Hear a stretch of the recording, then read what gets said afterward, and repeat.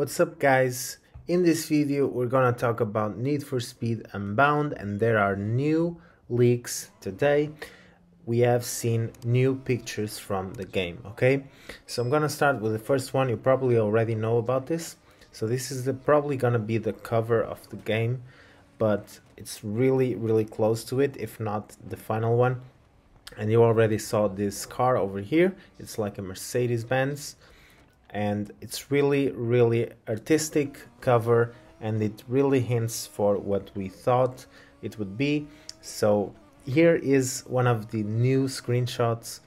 As you guys can see, a lot of effects, anime effects in the game, and they really suit the looks of the game. Okay, so if you look closely, you can pause the video, you can look closely to the screenshot, and you will find out that there will be definitely anime effects in the game, and as well as a lot of kind of customization, just like we thought it would be. Okay, as you guys can see on the bottom, it says Criterion Electronic Arts, so this is probably official screenshots that have been leaked.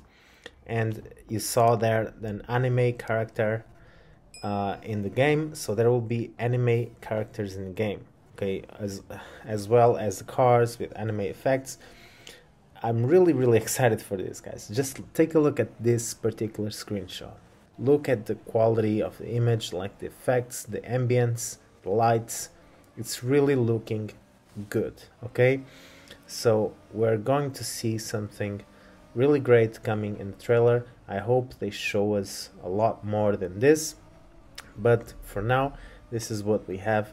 These screenshots really tell a story, and you can see a lot more detail on these ones. Okay, so from the previous leaks there weren't really leaks, but these really show us new stuff. Okay, so as you guys can see, again, this car which was featured in the cover of the game, so the first picture that I showed in the video, and I really can't wait, guys. It's technically 24 hours from now the Need for Speed Unbound trailer will be released. Okay, so stay tuned for tomorrow. A lot more info is gonna come in the game, and also I'm gonna link in the description the source where I took these photos from, and you guys can see that it says 2nd of December. The release date is 2nd of December, as you guys can see in the screen right now, and this is actually almost confirmed, just not confirmed by EA, but pretty sure that